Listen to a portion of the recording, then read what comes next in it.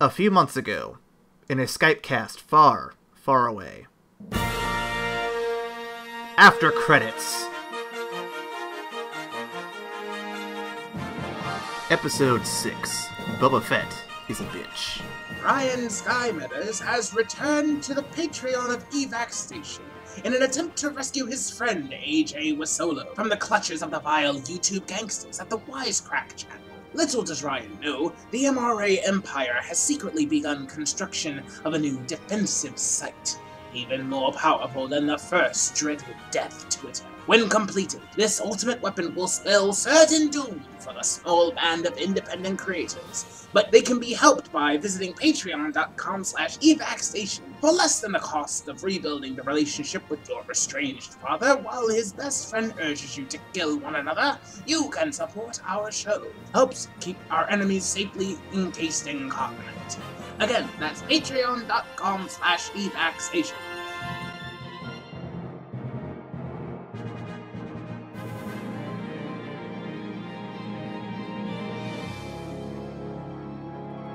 Welcome to the After Credits Cast, the most popular and successful film podcast on the internet, from a certain point of view.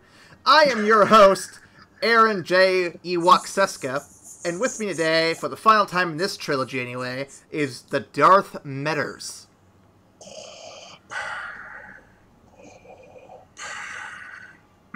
Hello. Little uncomfortable with that breathing over there.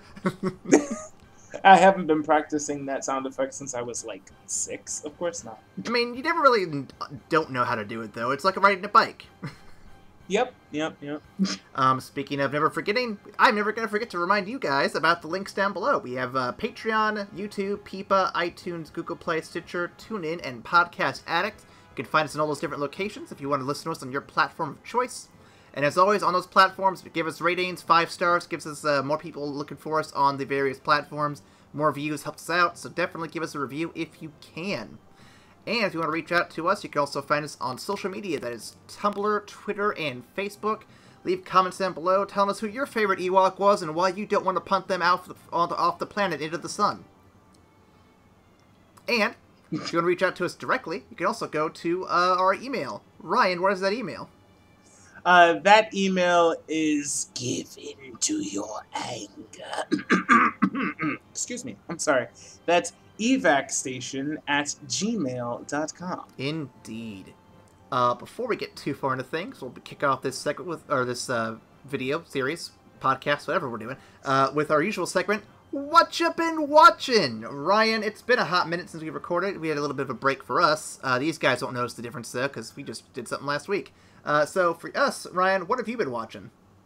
Well, I recently discovered and then subsequently binge completed the show The Good Place that I found on Netflix. Found out that it originally aired on NBC. The 3rd season was recently uploaded to Netflix, and the 4th and final season will be debuting on the 26th of September, which you guys have already seen, but for us, we have not gotten there as of yet. This show is really, really good. It's hilarious in its premise, where the main group of protagonists are in heaven. They're dead, and they're in what's known as the good place, which is essentially the real-life version of the beneficial place of the afterlife. Only problem is the main character actually doesn't belong there because heaven made a bureaucratic error, and they mixed her up with somebody who's named exactly the same as her, but also died at the same moment. She was supposed to end up at the bad place and the other one in the good place, but they got switched. So she has to learn how to be good in order to stay in heaven without anybody else figuring out that she's not supposed to be there. This sounds goofy as fuck. It's amazingly goofy, but it's also really, really smart. Because they go about various forms of ethics and philosophy, and they actually manage to tie in a lot of really highbrow concepts into the story. The plot's fantastic. the humor is it's just constantly popping, and it makes you laugh all the time, but it also really makes you think. So I cannot suggest this enough. It's really, really good. Nice, nice. Well, for my week, Ryan, I've got a couple things that I've done. I'm going to get us all caught up here real quick. Yes. So speaking of goofy things, I finished 2 goofy shows. I finished Parks and Recreation. Yes. And quick final review on it. First 6 seasons are absolute solid gold, and you must check them out. 7th season is not perfect. I don't think it's bad. I think it's just losing some of the spark that made the first 6 so good. See, that's what I said. Like, it's good, but it's if you're comparing it to the other 6, then yeah, it's not as good. Yeah, and one thing that bugged me the most is that they had kids at the end of the 6th season, and you never see the kids in the 7th season. Like, they keep talking about them like they're there, but we never see them. And I'm like, okay, I guess they didn't really have kids after all. It's fine. I'm going to show you a really funny scene that they extended scene that they decided to cut out of the last season. It's actually really hilarious. I'll show it to you later on. Nice, nice. Another show I started and finished because it's a short series, as it always is. Glow season 3. Oh my God! Oh, you said funny things. Oh man. Admittedly, season 3 is a rough one, but but rough in the way that it's worth watching. It's really good. It's really fun. Yeah, it's heavy. Like, it's really good, but it's heavy at times. Mm-hmm. Oh man, Bash continuously takes me by surprise. They always do it where they have the majority of him being like a moron, and then like towards the end of the season, he gets like some real deep character moments, and you're just like, oh shit, Bash, I'm so sorry. Every season has surprised me and impressed me with what they've done. Like, it's a goofy concept at its face, but it's got a lot of layers to it. It's got so many good characters and actresses.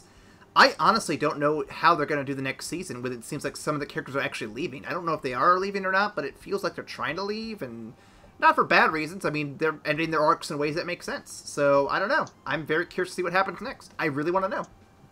Well, remember at the end of the first season when Cherry was attempting to leave, they managed to bring her back. Oh yeah, I know. But yeah, everything about this show is still hitting every chord with me that makes it good. So yeah, if you have not seen Glow on Netflix, do yourself a favor and watch it, because you are missing out on something great. Yes, guys, please. And if you're like, you don't have to be a wrestling fan I'm not to at all. really I love enjoy it. this show. Like, you don't have to be a wrestling fan to enjoy the show. But if you are a wrestling fan, it's that much better, because it's really, really like in depth, and it goes into things about the business. It really they managed to make a couple of asides that just real wrestling fans, they know exactly what they're talking about. They're like, oh man, it gives it just that much more authenticity. So I love it. And then one final thing I'm going to mention, because Ryan, it came out recently and I got to talk about it. Fucking Banjo-Kazooie in Smash. How is he? So, I didn't grow up into the Banjo-Kazooie games. I came into the N64 late, and by the time I was really into it, GameCube was coming out. So I missed most of the N64 stuff. So I missed Banjo-Kazooie by extension.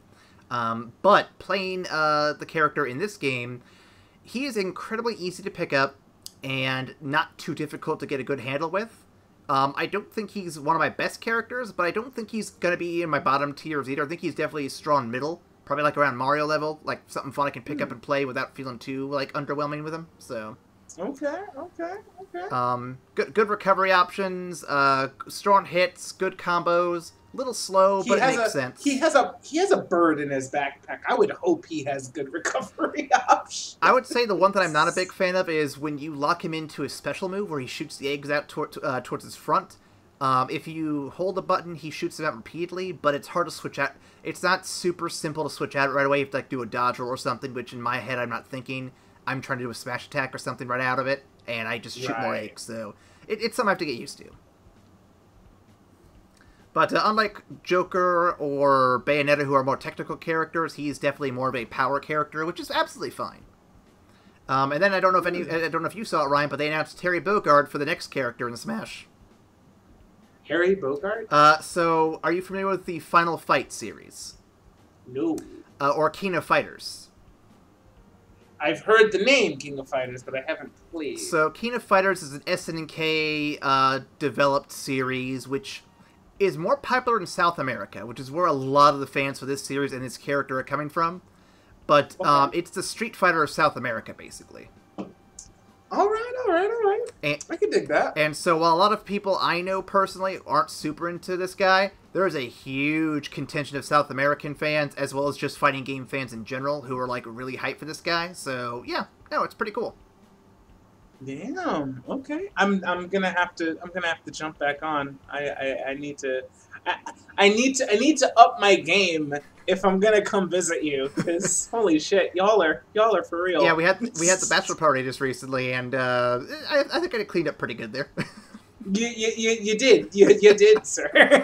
Hey, you gotta admit, Joker and I, we're a good combo. We did good. Oh we yeah. did good. Oh yeah. Oh, speaking of which, I got my mask for Joker finally too. Oh, nice. So yeah, I'm all ready for the wedding that already happened for those listening, but for us, it's still a month away. God, we all. Time is weird. Speaking of time, I think it's time we get to our movie of the week. What do you say? Indeed, let's go. This week's film, it's the end of the original trilogy today, and is 1983's Return of the Jedi, written by Lawrence Kasdan and George Lucas, and directed by Richard Marquand. I think that's how you pronounce that. Yeah, I think you got that. Yeah. This film would go on to gross a cumulative worldwide total of $475,347, which is roughly 14 times the cost. They really are good at getting that turnaround. Oh, yeah. Another success for our cast, which includes Frank Oz, Peter Mayhew, Anthony Daniels, Kenny Baker, Ian McDermott, Billy D. Williams, Alec Guinness, Carrie Fisher, Harrison Ford, Mark Hamill, and both David Prowse and James Earl Jones as Darth Vader. Oh, and Sebastian Shaw as Anakin Skywalker. I mean Hayden Christensen.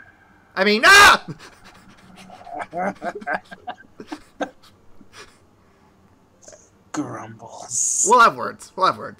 I actually didn't write down any questions for the remaster edition stuff this time around. We'll have to talk about that more. We'll have to remind me about that.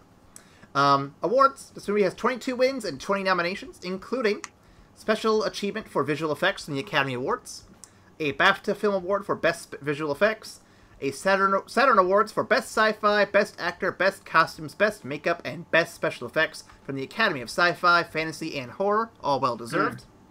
Another Golden Spirit Award for John Williams as composer, no surprise there. Of course. And a People's Choice Award for Favorite Motion Picture. Yeah. With a 14 times estimated turnaround, yeah, I can say the people enjoyed this movie. Indeed. There are some vocal critics about this film, and we'll get into that in a little bit. But this is definitely the first divisive film of the franchise, if we're going in order of release, I'd think. That's fair. That's fair. Yeah. That's fair. It gets worse as the series goes on, and we'll discuss that here in our next episode or two. God. No, do not get me frustrated before we talk about one of my favorite movies in the series. So just so you know, Ryan, I've watched ahead since I had a little bit extra time between recordings, and I watched Last Jedi, and I'm still pretty happy with it. So we'll have some positive things and address a lot of that controversy here in a couple episodes. So we'll get to it. I can't wait for the rewatch now that I've had a couple of years in between. I can't wait to move on to the next two movies so we can look at them with a fresh eye. Mm-hmm. But in the meantime, we do have some fun facts for this particular one. Yep. Would you like me to get to those? Go right ahead. All right. So, following the success of Boba Fett appearing in comics and being a popular supporting character, George Lucas admitted that he had no idea that the character had become so popular. He mentioned that if he had known, he would have given the bounty hunter a more memorable death scene. Lucas even considered adding a shot of Boba Fett escaping the Sarlacc for the 2004 DVD release. Ultimately, he decided against it, as he did not want viewers to be distracted from the intended storyline. That's perfectly fine, because Boba Fett and the Mandalorians were treated much, much better in the extended universe that now no longer exists, but that's neither here nor But there. Ryan, we're getting a Mandalorian TV show. You know what? We are, and it looks fucking awesome, so I can't be mad at that anymore. I feel like they're about to do right by the Mandalorian. We'll see. So We'll see. I'm cool. I'm cool. curious. I am curious too. Next up, fake scripts were distributed to some cast members that were considered likely to leak information to the media. Sounds like we got Tom Holland over here. I know. Some of these phony story elements were indeed leaked, such as Lando being revealed as the last hope for the Jedi, mentioned by Obi-Wan and Yoda in Star Wars Episode 5, The Empire Strikes Back. I wonder who was given that script. I'm gonna guess Billy D, but I'd love to go back in time and Billy, find out. why? Billy! He goes up on Letterman's like, yeah, no, I totally am the guy who's gonna save everybody. It's in the script. Yep. I brought the copy on air. I mean, all right. Last but not least, Hayden Christensen mentioned in an interview that he didn't fully know what George Lucas was up to when he inserted into the special edition, of course, that spectral Force ghost of young Anakin Skywalker. Otherwise, he would have played the scene totally different. Faster, more intense. You know what? I won't be too mad at him for that. Like, in all honesty, I didn't know that they had him that they had him re-record stuff. I thought they had like lifted footage off of like B-rolls of like episode 2 and episode 3 to try and just put it in. So, I mean, I can't begrudge him for that if he didn't know what the fuck the scene was when he was acting it up. But if they were going through the liberty of, like, well, I mean, no, that would be, like, super far before that. No, yeah, I don't know why they wouldn't just tell him, yeah, we want to put you in episode 6, so just do this. Here's my thing, and I think I don't know if I mentioned this in the previous films when we talked about the prequel trilogy, so if I didn't, I apologize, but I'm going to bring it up here. I think the world has the fan base of Star Wars, to be more specific, has been too hard on this Hayden Christensen guy. They were really hard on the guy who played Jar Jar Binks as well, but that's a long story. It's already got a documentary. No, we're not going to get into that. But poor guy. But Hayden Christensen, he worked with what he had, guys. I mean, you guys saw the script. You saw what fucking Ewan McGregor had to say. He made that work because Ewan McGregor's a fucking talent. Okay, Hayden Christensen's not Ewan McGregor, but he fucking tried. He really fucking did. I'm not gonna sit here and say that Hayden Christensen is one of the greatest actors of all time. He's really not. But he did not deserve like all of the grief that he was given. It's like it was a limited actor working on a very limited script. So it's just like, well, damn, what are you gonna do? Like, what are you gonna do, guys? I imagine if we had the directors from Empire and Return of the Jedi on hand to help out, they probably would have directed him in a way that would have probably helped him out more. They also probably would have beat the hell out of some of those writers for for what they gave him, but that's another story. Wait, writers? I thought it was just George. God damn it, George! This is why you have other people in the room, so they could be like, "No, man, that's dumb." Let's go. No, George. This isn't how humans talk. It's just not. Let's get some initial thoughts going real quick. I'll jump in here. Good. This is often in contention with Empire for me for the film I enjoy most of this whole franchise. We discussed that a little bit last week. This time around, I took a little more analytical approach when watching this, and I could definitely see more of the holes than I care to admit, but I will say it's still a fun movie all the same.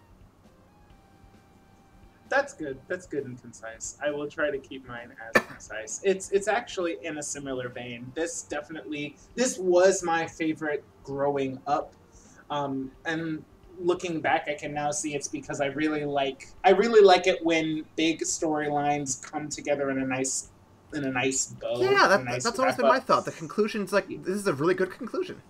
And I feel like the conclusion in and of itself is really good, but I think there's the movie consists of the conclusion and a good deal more padding to just bulk up the movie, and it's really good padding, and it's really awesome stuff, and you want to be there for every minute of it, but it's kind of fluff when you're looking at like the actual storylines.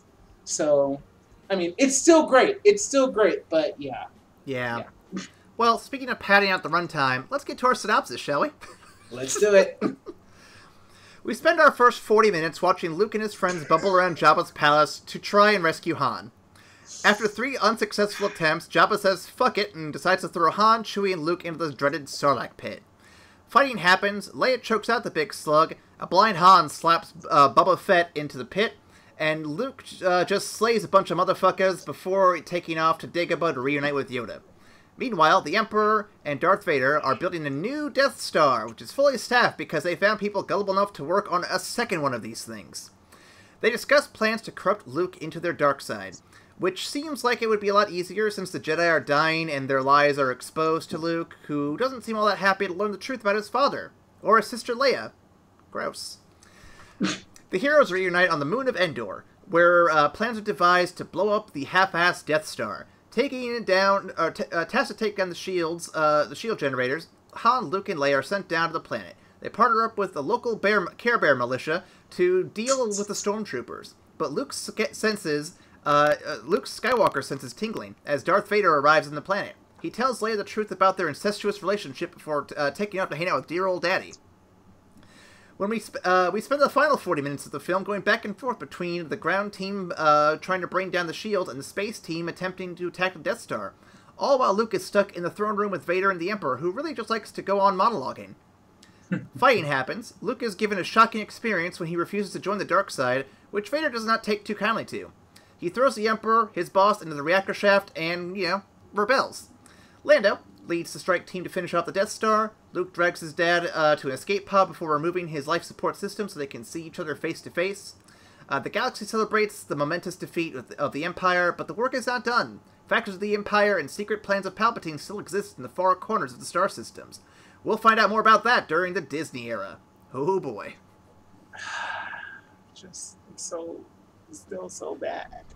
I'm still so mad because the EU handled it wonderfully, but can't talk about that.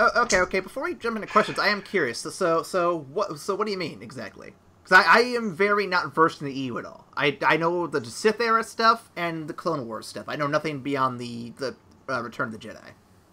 Well, I mean, they do a lot. They do a lot of exploration into like the remnants of the Empire. Like the plans of Palpatine that are still like going on even past his death. Like he has a couple of he's trained like Force-sensitive assassins, not fully in the arts of the Sith, but just so that there's really spooky-ass assassins to, like, go after the people that kill him when he's dead. We learn more about the nature of the Force. We learn just about how old Palpatine is and why he made this entire plan to take over the galaxy, because he knew about another race of people that were coming from another galaxy. And, oh, man, it was just... They did a lot with the EU, and it was really well set up. And I'm really sad that it's gone still. So I guess the question is, would you prefer the Disney era to start pulling more from the EU, or do you kind of like that they're doing something different?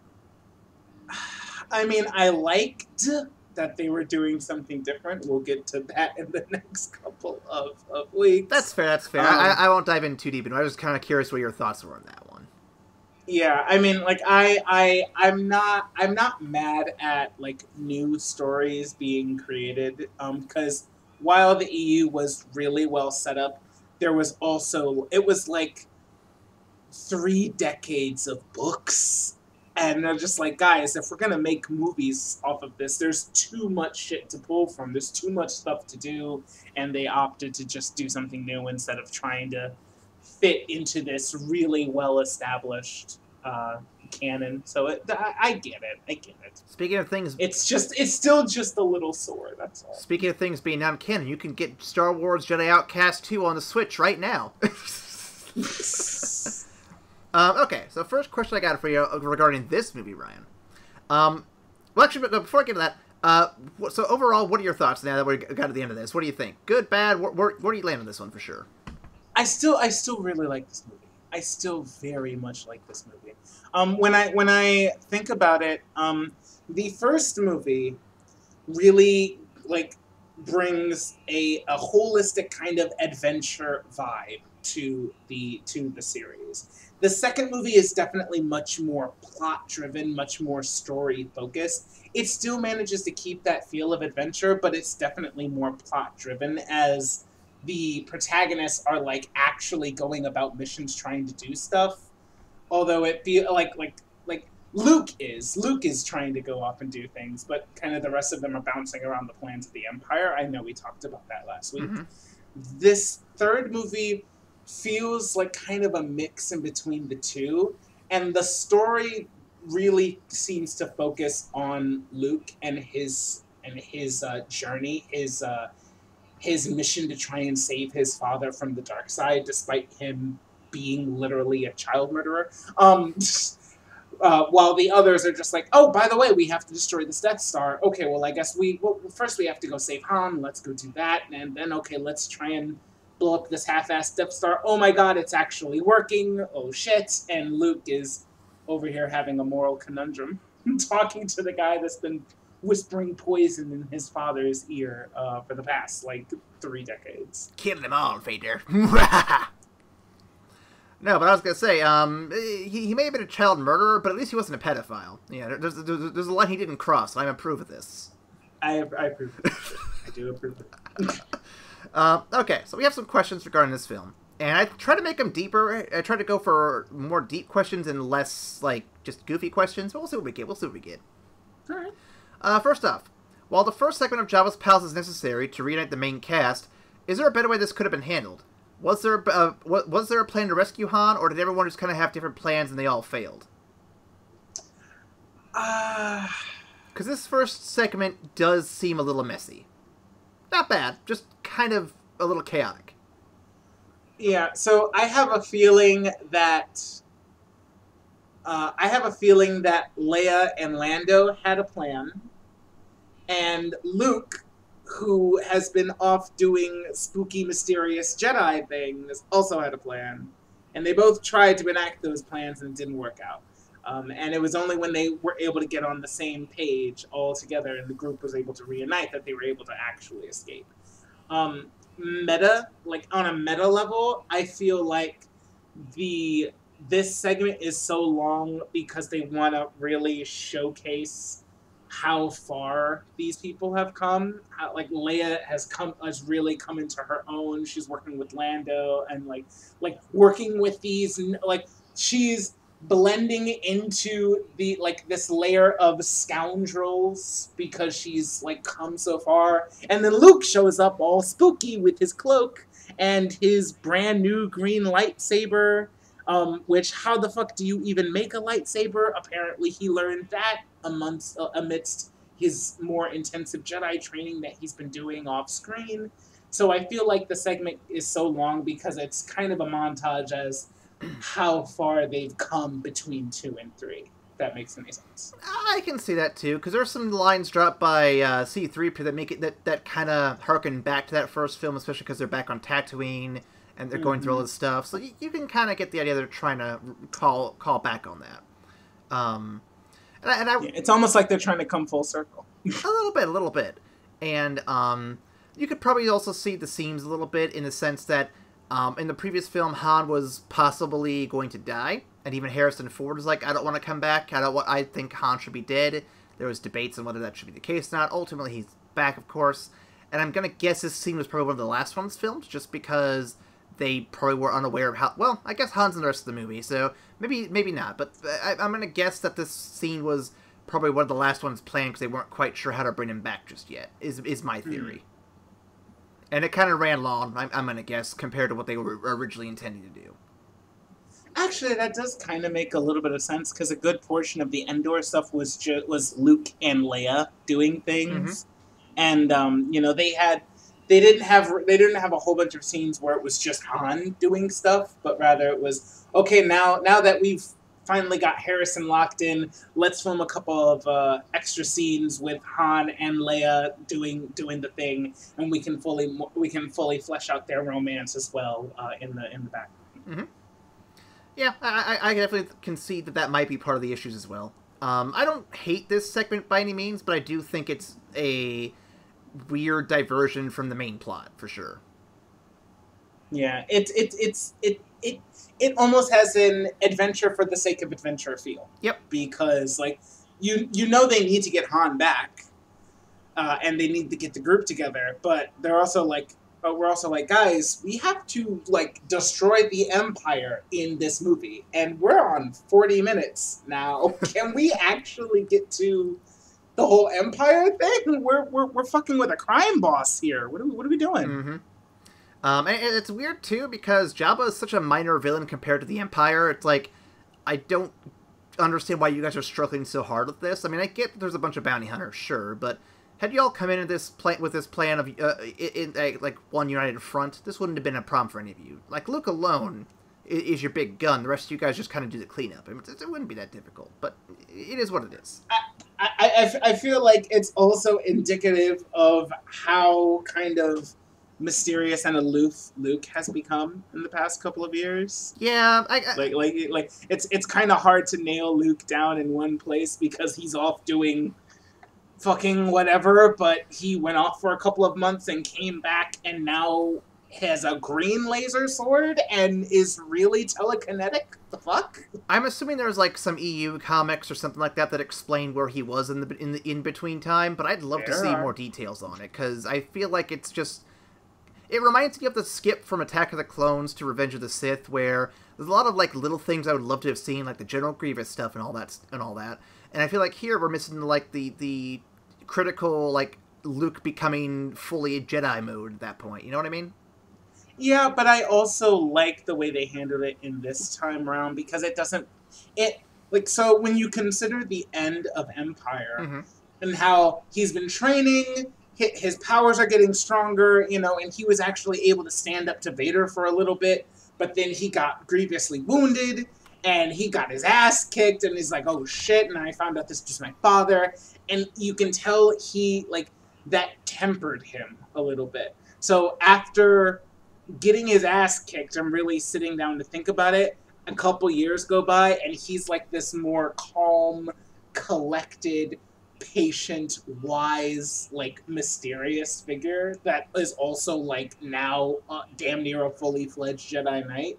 I like that transition. It makes sense to me. That's fair. And I do think they do a good job at least showing his abilities and showing his growth and not telling us. Like, I think they do a good job with the show don't tell. So kudos on that much at least. Okay, next question. How are the differences between the Empire and the Rebellion forces exemplified in this film? And what do you think these differences say about the conflict of these two sides? I mean, the differences between the two sides, I mean, it's... The Rebellion feels more like a collaboration of like-minded, near-equal individuals that have come together for a cause, whereas the Empire is completely united by fear. You saw a lot of that in Empire, with Vader just going through higher-ranking officers and generals because they failed him, and nobody can really step out of line unless they want to get force-choked. So all of the power really focuses on Vader and the Emperor on the Empire side, and as those two collapse, the rest of it just kind of crumbles. Whereas all of the various factions and members of the Alliance, of the Rebel Alliance, they can act in tandem with each other and trust the others to do their job. So if one person falls, the whole thing doesn't come apart. At least that was the big thing for me that I noticed. I'll agree and add an addendum to it.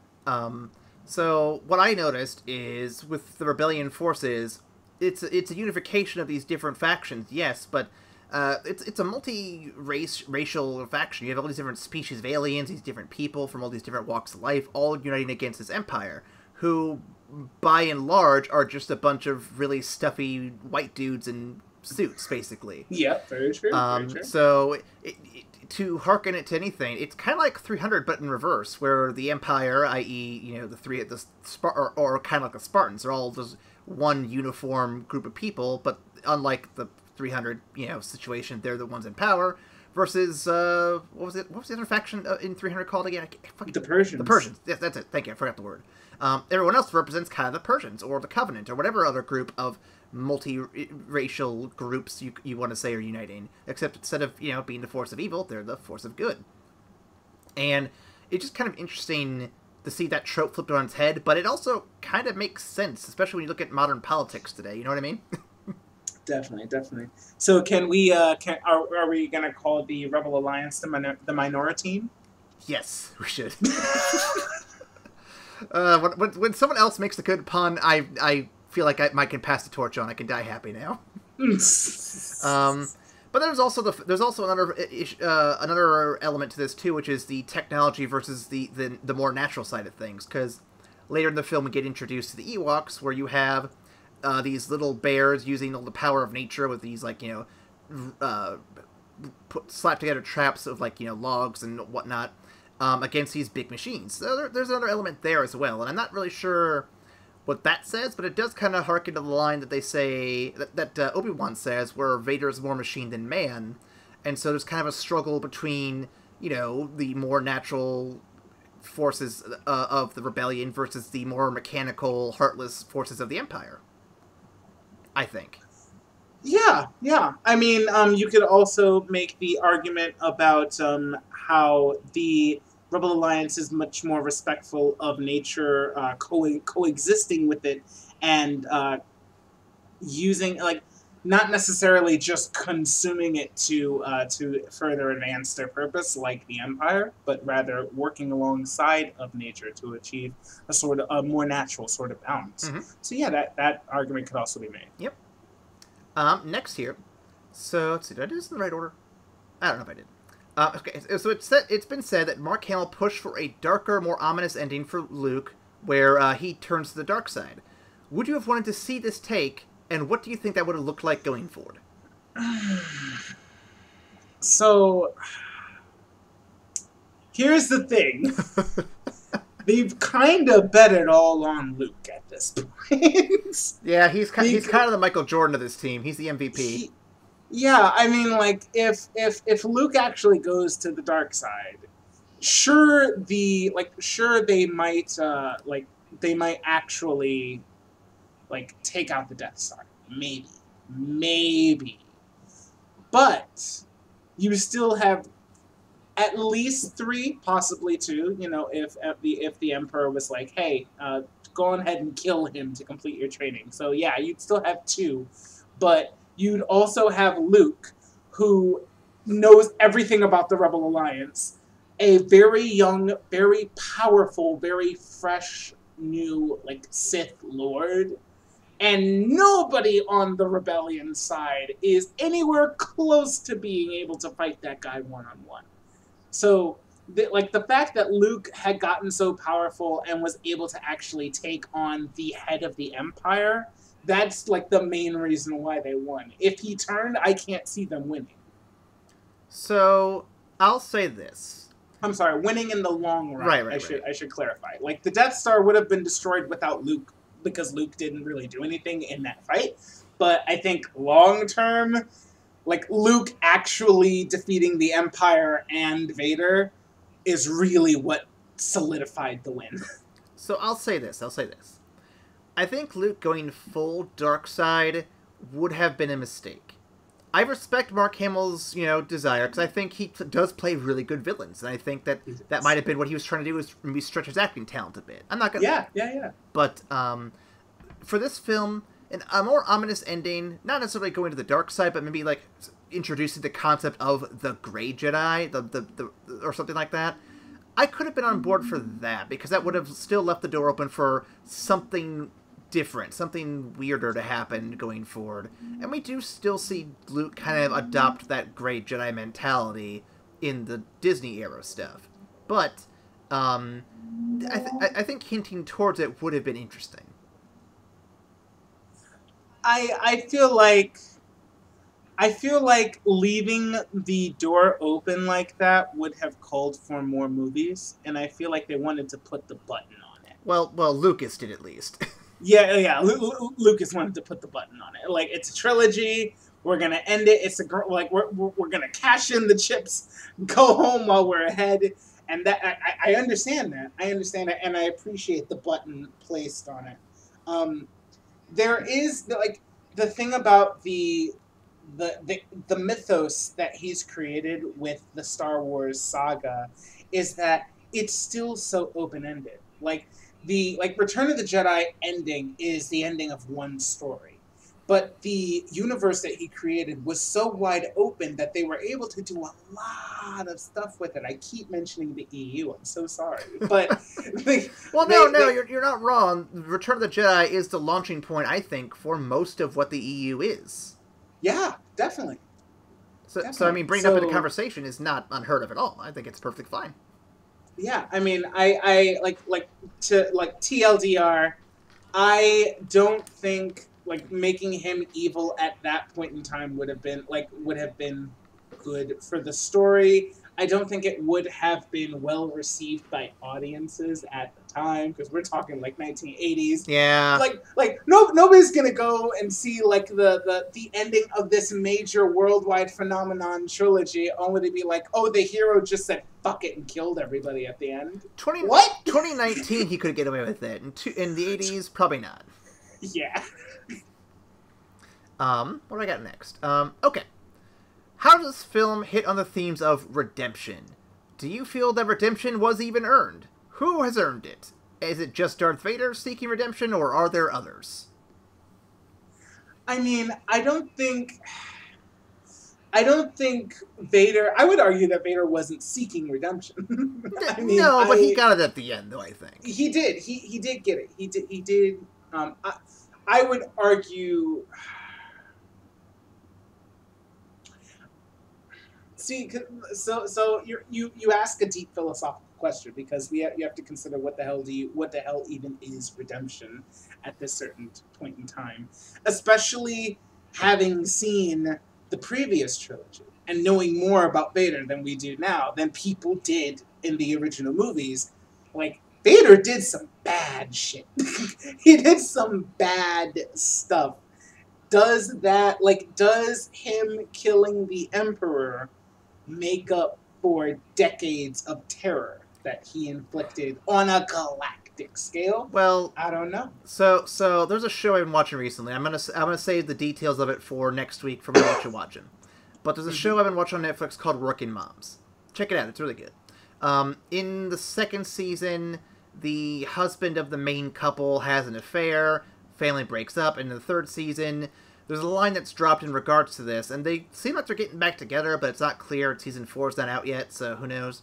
But there's a line that's dropped that is in regards to saying, just because someone who does a good person can do one bad thing, but doesn't mean that doesn't mean they're a bad person. Now, in the case of Darth Vader, he did a lot of bad things. That's fair.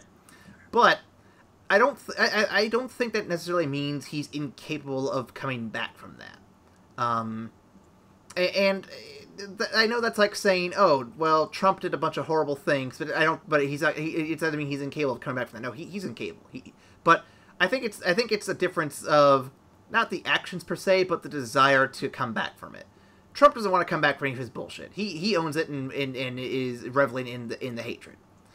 I think at the end of this, Vader is seeing it's become personal for him, and he's seeing what his actions have brought, and he's realizing at this point finally that mistakes have been made, and he wants to fix it. He wants to do what he can to rectify the errors he's made, and I think it's the fact that he does want that change. He does want to undo what he's done. I think that desire is a right step for redemption. Whether he's earned it or not in the eyes of his peers, that's kind of up to the individual, but I do think that is what he's trying to do at the end. I largely agree with what you're saying. I do. I think the only different argument that I would make is that he wasn't looking for redemption, and thus I don't think he's largely deserving of it for the majority of the movie. But I would argue that he wasn't looking for it because he didn't think it was possible.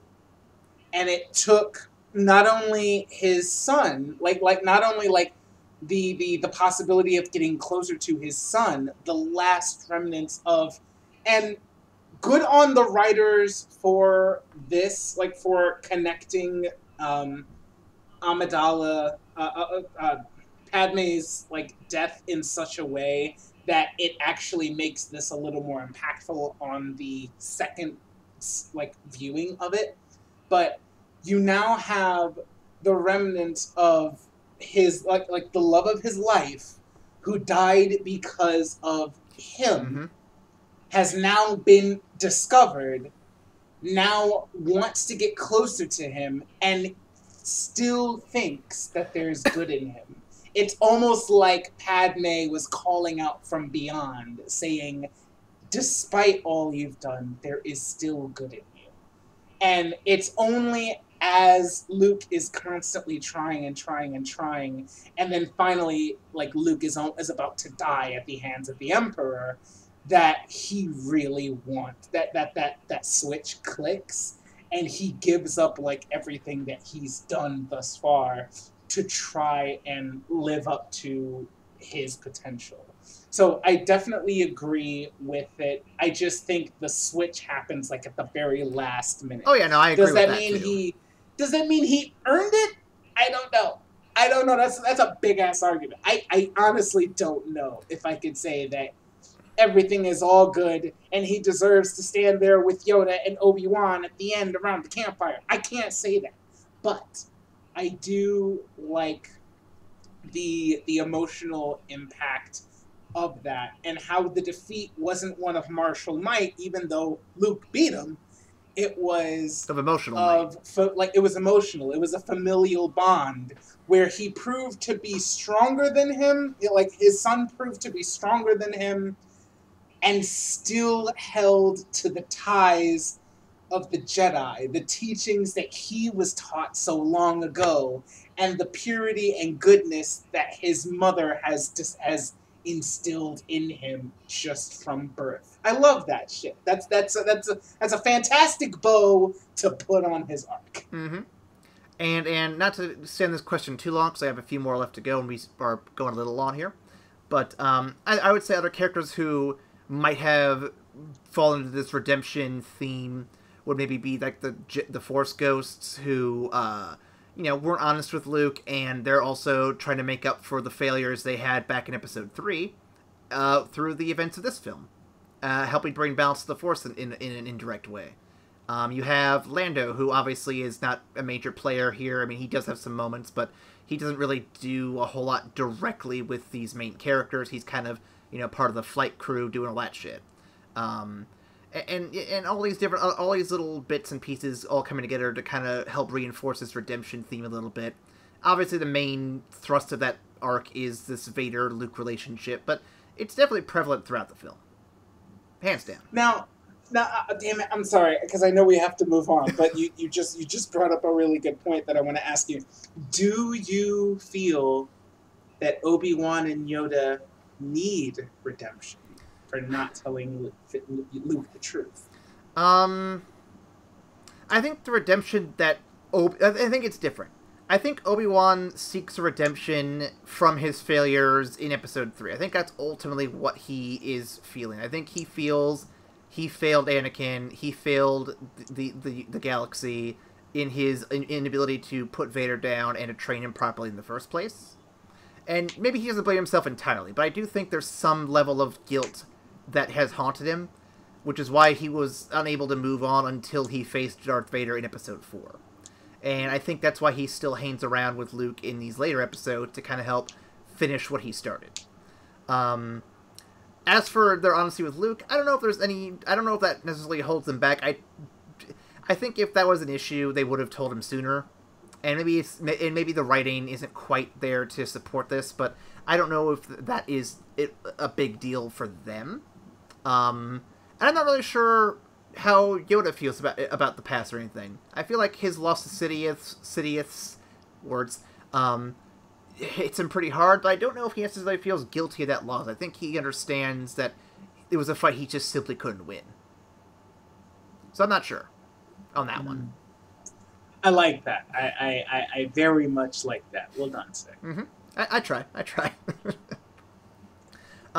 Next question here. A major criticism levied at this film from both cast and critics is the push to sell more toys over telling a good story. From the Ewoks to bringing Han back into the fold, what are your thoughts on this critique of Lucas, and is it fair? Does it hold up? Does the story hold up beyond these critiques? I don't think. Like I'm trying to give a more concise answer. I know I like to ramble. Feel free to ramble. Feel free to ramble. I don't think the story suffered too much at the desire to sell more merchandise. I think the IP in and of itself is rife with merchandising things. Lightsabers, Ewoks, ships, speeders, fucking Boba Fett. I just like everything in that was essentially product placement for Lucas's like idea brainchild to sell tons of merch. So I don't think that the story in and of itself suffered because of that. I feel like there wasn't too much else to do with the movie. Like the main focuses of the movie were destroy the Empire, have Luke and Vader's redemption arc come to a close. Those were like the big things that needed to happen, and they told those two things pretty concisely. Like the first thing, destroy the Empire, in and of itself included a massive space battle that was gonna have to take place when they were like, oh, we're making another Death Star. That automatically had to happen. Like, the Ewoks being necessary? Not really, but I don't think they hurt the story either. I think product placement for, like, to be able to sell teddy bears? Sure, okay. But also, I don't know, I think it's different being a child when it comes out as opposed to being an adult, because I actually really like the Ewoks. I won't say that I like the Ewoks, but I think they're the least offensive of the like creature things they bring to this movie. Like they're not as bad. Yeah, they're really not bad. They're not as bad as the Gungans. I'll give them that. They're not as bad as the Gungans. I think the critique is fair, but I don't think it. I don't think that the story is broken by the merchandising aspects of it. I think you can definitely have a fair balance of both. Because I bring this up because there's a line that Harrison Ford brings up where he said, or I think it was implied that he'd said that he wanted his character to die. I think we already established that. But he said that this was a no-go for Lucas, who had said something along the effects of, "You can't make toys of a dead Han Solo." Damn. And okay, yeah, that's a fair critique. But that's a critique. All right, that's fair. That's a fair critique. And whether that's actually true that he said it or not, I can't say for sure. But I'm not going to say Harrison Ford is going to make up shit like that. I feel like there's probably some validity to it. But yeah, no, I definitely think that there probably was a push more for toys than there was for. I think there's more a push for toys than the inherent need to tell a perfect story. But I don't think the story that we have is bad by any means. I mean, fucking Transformers is a commercial, an entire 20-minute commercial every week, and people still love those things. So I don't think it has to be mutually exclusive by any means. Yeah. Also, like aside from the Ewoks, how would the story have benefited from less merchandising? Like, I get Han, like Han's critique of like he really wants to take this character in one way because he feels it makes sense story-wise, and George allegedly said no because that would fuck up the merchandising. That's a critique. Yes, that's a critique. But I can't see how the story would be better if Han actually died. I can't see how the story would be better if Luke went dark side. You know what I mean? Like, if there was a much better way that the movie could have been made, and we're thinking, oh my god, that would have been amazing, but Lucas was too much of a punk to do it because that would have fucked up his merchandising deal, that would be one thing, but I don't see that. So I can't put too much credence behind the critique because I don't necessarily agree with it, really. And that's fair. And I think if the merchandising rights weren't Lucas's alone, yeah, it probably that's also it probably wouldn't feel as on point. That is a contributing factor. Like the fact that Lucas owned the fucking merchandising. Yeah, like there could be critiques. Like there could be like comments that Lucas was saying, "Fuck the story, I want to get paid," and how much of that is valid, we don't know. Yeah, I'd love to sit in a room with George Lucas and just pick his brain for a bit. I think that'd be kind of a fun little afternoon right there. Faster, more intense. All right. Next one. Does Anakin truly bring balance to the Force, or is it Luke? And is the balance truly achieved? What does it really mean for the Force to be in balance? That's a question that still hadn't been answered in 30 years of books, man. Come on. I mean, so after all the reading that I've done, like my belief is that bringing balance to the Force ultimately required the destruction of the Jedi, because the Jedi had been the prevalent force of the light side, like the prevalent power of the light side of the Force, whereas the dark side had been almost nearly extinguished. And if the Force is going to be in balance, that means a balance of both light and dark, not just all good things all the time. So in order to actually balance out the Force, I do think the Jedi actually had to fall. But, so the fact that Anakin was quintessential in both the fall of the Jedi, but also the death of the Emperor, I would say an argument is definitely valid for him actually bringing balance to the Force. Yes. That's fair. I'm gonna bow to your expertise in that one, because like you said, there's 30 years of books to go from, and you know way more about that lore than I do. From the outsider's perspective, from just looking at the films, I would say that it's hard to really say, because I don't think a balance can truly be achieved, just like with this one incident, for example. I think that the Force, it's talked about in episode 8, and we'll get to that here in a bit. But Luke said that the Force doesn't belong to the Jedi, it doesn't belong to the Sith, it's just this energy that's between all things, like Yoda said in episode 5. And I don't think it can ever really be in balance. I think it's always going to be going back and forth. I think it's always going to be in flux, and I think that's just the nature of the Force. It's just like any other magic entity. It's not anything meant for one side. It's not anything meant for anybody. It's just this chaotic energy that's between us all that is going to drive the momentum of the universe. Is all it is.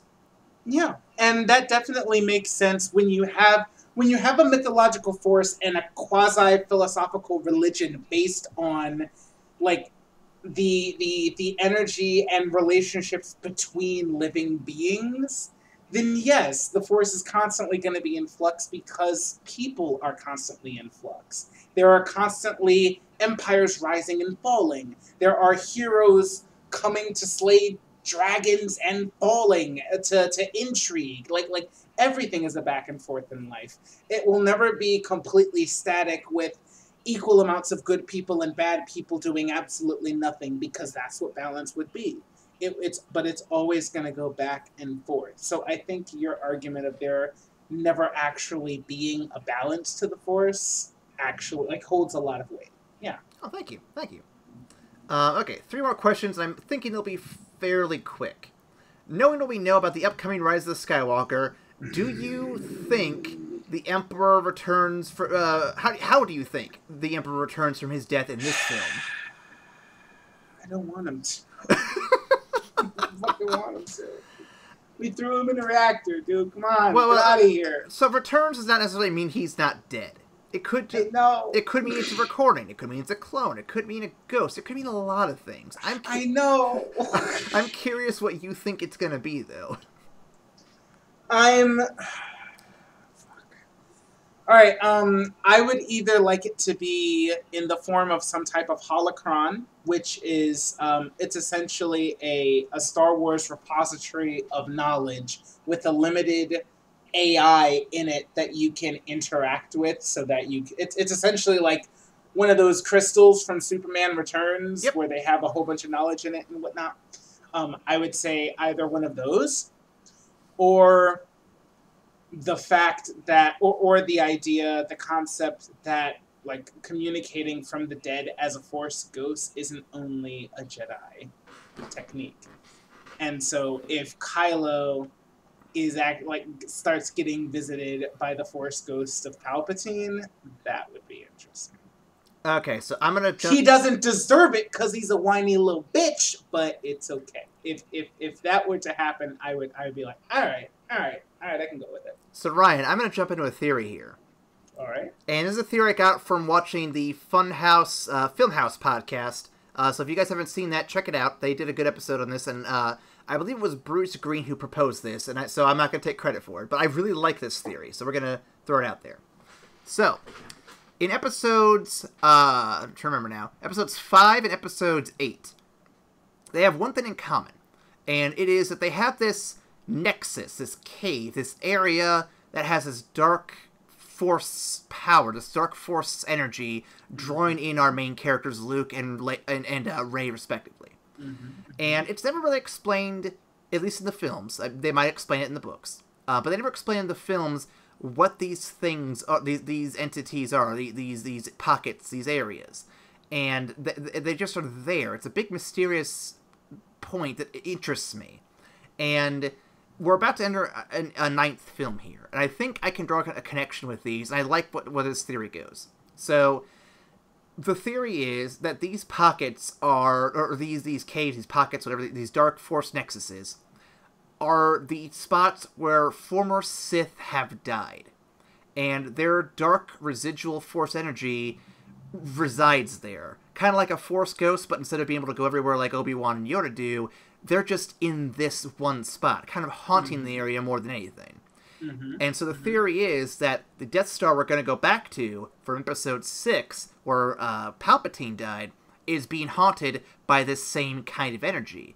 And you're going to see this big, spooky-ass relic of a Death Star on this planet, where his dark Force ghost energy is kind of just seeping all over it, basically.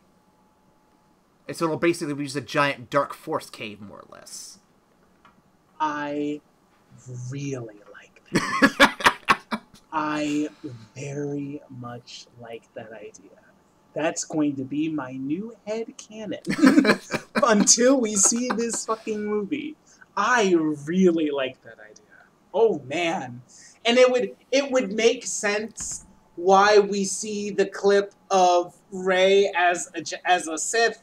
Like it could be another. It could be like a dark side nexus kind of illusion where it shows like, imagine the power that you could achieve with the dark side, and then she fucking busts out and like she looks over and she sees herself in fucking dark side form with the. Yeah, I like it. I like that. I hope that happens. Mm-hmm. So shout out to Bruce Green. That's a very good theory. We love it, and I'm usurping it. It's mine now. you sir have gotten the evacstation symbol of approval. That is fan-fucking-tastic. I really like that. Mm-hmm. Mm-hmm. Really good stuff. I'm hoping that's what it is, because anything else to me feels like it might be a little cheap, but that's really solid stuff. But I do like the holocron idea, though. I think it's very simple and very elegant, so if they wanted to do that, that wouldn't be out of the ordinary. I'd be okay with it. Like, no, but I like this one better, because, like, I really don't want the Emperor to interact with Kylo. I feel like I don't want to give him any credence as a bad guy. So here's what I want to see, though. Here's what I want to see. I want this Dark Force Nexus to exist. I want that to be what Rey encounters. And I want Kylo to encounter the ghost of Anakin. I want them both to encounter the opposite spirits from the opposite sides. And I want them to see Oh, that would be interesting. It would be very poetic, and it would be a very nice way to balance the characters out.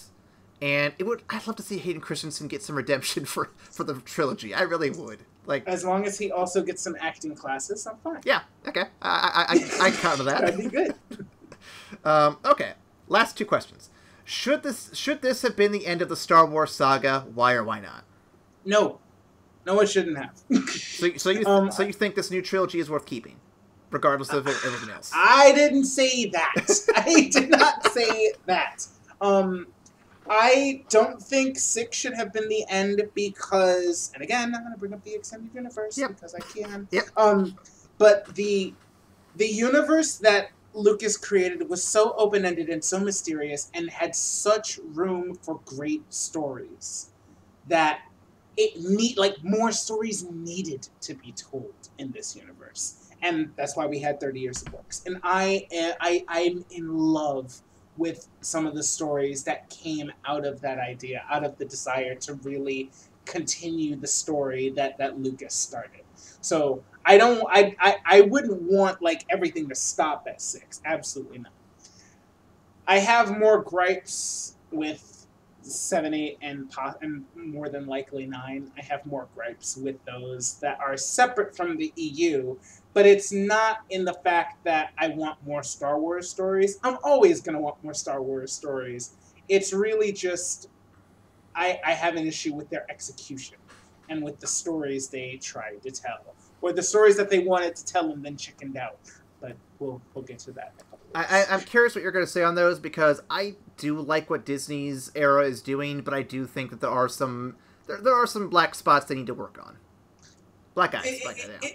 It's honestly, it's mostly 9. It's mostly 9 that's coming out. Well, hey, we don't know for sure. There's a lot of good theories out there that don't counteract what we've gotten so far.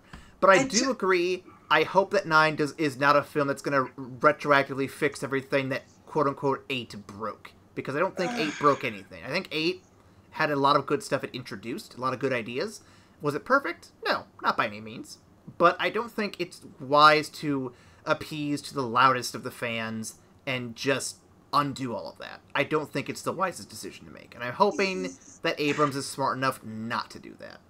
I'm going to reserve my ire at the Star Wars fan base, because you can't have a bunch of people yelling that 7 was the same thing as 4, and then when they decide to do something different, say, no, you fucked it up now because it's not the same. You can't do that. Okay, Ryan, that's a taste. That's a taste of next week's podcast, guys. Ryan, you're preaching to the choir here. Okay, you don't have to try to convince me. This isn't a convincing. This is just me venting because it irks the shit out of me. I agree. Oh, and we have the next 2 weeks to discuss it before we get into episode 9. But we'll get to that. Last question. Based on the current trends of today's films, could we have expected a post-credit stinger with Boba Fett escaping the Sarlacc pit? As a stinger right after 6, if 6 came out in 2019? Yes.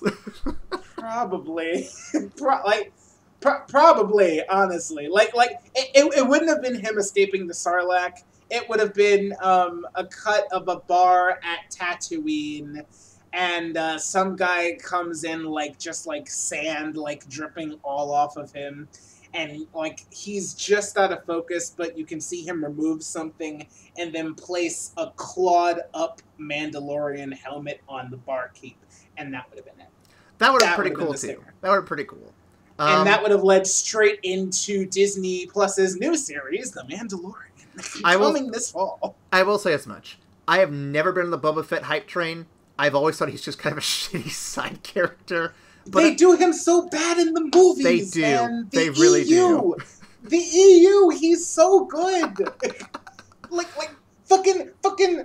Okay, just Han's daughter, who becomes a Jedi Knight, and is on the verge of becoming a Jedi Master, has to hunt down and defeat her twin brother, who became a Sith Lord. And who does she go to? Fucking Boba Fett. Oh, I thought it was gonna be Jar Jar Binks. No, no. Damn it. She goes to Boba Fett on the Mandalorian home planet, walks right up to him, kneels, and says, "Teach me how to kill Jedi." Damn. God, he's so cool, and they didn't show any of that on screen. But yeah, Boba Fett's really cool, man. He's really good. I'll admit, he's like General Grievous and Captain Phasma. They did him dirty. They did. They really did him dirty. They did Captain Phasma so dirty. I'm so mad. Maybe she'll be back in episode 9, but I'm gonna doubt it. We'll talk about this next week. We will. So yeah, that's all for the discussion notes. Unless Ryan, there's anything you wanted to bring up. No, it'll just become an EU podcast. So let's wrap it up. I feel like we should have one of those at some point. I'd be interested in that. Anyway, mailbag real quick. If you want to mail us if you want to talk to us about the EU and what you think should have been saved from the EU for the movies, you can go to us on Tumblr, Twitter, and Facebook. Leave comments below, like and share our stuff as well. We'd appreciate that. Reviews are also really good for our presence on the various platforms of choice mentioned at the top of the hour. And Ryan, if they want to reach out to us directly with their EU theories or their Rise of the Skywalker theories, where could they email that to? They can email that to... Excuse me. Sorry. Had an Ewok in my throat. They can email that to evacstation@gmail.com. No joke, when I was a kid, my dad always went on about how he didn't like the Ewoks at all, and he loves Jar Jar Binks, and I'm just sitting here gobsmacked. I'm like, how? How can you like Jar Jar over these things? Jar Jar is Man, they were just sentient teddy bears that were throwing rocks at the stormtroopers. It's fine. Honestly, Guy, it's fine. Mm-hmm. Anyway, moving on to our final segment, we're going to review the film. On our usual scale of platinum to shit and all the colors in between. Ryan, this is a strange one compared to what we've seen so far. Where would you think this places the best? Because where did we put Empire last week? I put Empire as platinum. Okay, I want to say I did 2, maybe. I don't remember. Yeah. It's been a hot minute, guys, since we recorded, okay? Cut me some slack. It's very interesting because I was of the assumption that I was going to save my platinum for Jedi. And I was just like, yeah, but I rewatched Empire, and I don't really want to give out 2 platinums, but oh my god, this was just amazing. I will go on ahead and definitively say that Empire is my favorite. It is. As much as I love the bow that is put on the stories, there is a bit of padding in this movie. It's good. It's really enjoyable. I mean, I'm with it every step of the way, but it doesn't keep you on the edge of your seat with new revelations and really good character development like it does with Empire. It's still fantastic. It's still a gold standard in my book, so I'm going to put it at a gold. So for me, like with the prequels to an extent, and with some of the Disney films we'll talk about here in the coming weeks, there's a few moments in this. There are moments in this film that are above and beyond what I want, and if it was just those scenes I was ranking, like the whole entire Vader-Luke confrontation, yes, that would definitely earn it the platinum. It's fucking masterclass. But like we've said, this film has to be ranked as a whole, and it does have its baggage. It does have its problems. It's not perfect by any means, but it's definitely still worth your time. I'm going to give this, I want to say gold, but it might be a high silver. I'm kind of torn in between. I'm going to go gold for now, but I could definitely see myself going either way depending on my mood. Okay, all right. That's fair. That's a fair critique. And like I said, this holds a higher place in my heart because this was my favorite as a child. And the every time we cut back to Luke and Vader and the Emperor, it's just like, oh shit! All right, what's happening? What's going on? Like they're having philosophical debates while watching his friends die in space. and he wants to just strike down the Emperor and just end the war, but that would also give into his anger, which is exactly what the Emperor wants. And my dad's not going to sit there and let me do that, so I'm going to have to fight him. That's a whole ass thing, and I love it. So this, that like it definitely carries a lot of the weight of the movie, but it's so worth it. It's absolutely. So worth it. And to be fair, while I'm putting Empire as a higher ranking movie, I do think I still prefer the aspects of what Return of the Jedi is trying to do. But I have to acknowledge that Empire is a better film, technically speaking, and narratively speaking, in a lot of ways. So, we'll see how these films hold up when we get to the Disney era, because I actually do like what most of the Disney era is doing so far. So I'm looking forward to getting those discussions with you, Ryan, in the next couple of weeks. We're getting close to Christmas, man. It's fucking crazy. Yeah, it really is. Yeah. And then we're gonna be at the end of the year, and man, I don't know what we're gonna do next. No idea. Yeah. We'll have some time to brainstorm. We'll definitely be asking you guys for your opinion. So if you guys have anything that you want to see us tackle after we wrap up the year with Star Wars, please go ahead and make a comment below or email us directly at evacstation@gmail.com. We love to hear your feedback, and we would definitely take any recommendations you guys have into consideration. I love that Ryan's the one to plug in this time and not me. I got you. Thanks, everybody, for listening, and we'll see you next week for The Force Awakens. See you next time, and we'll see you after the credits. Bye.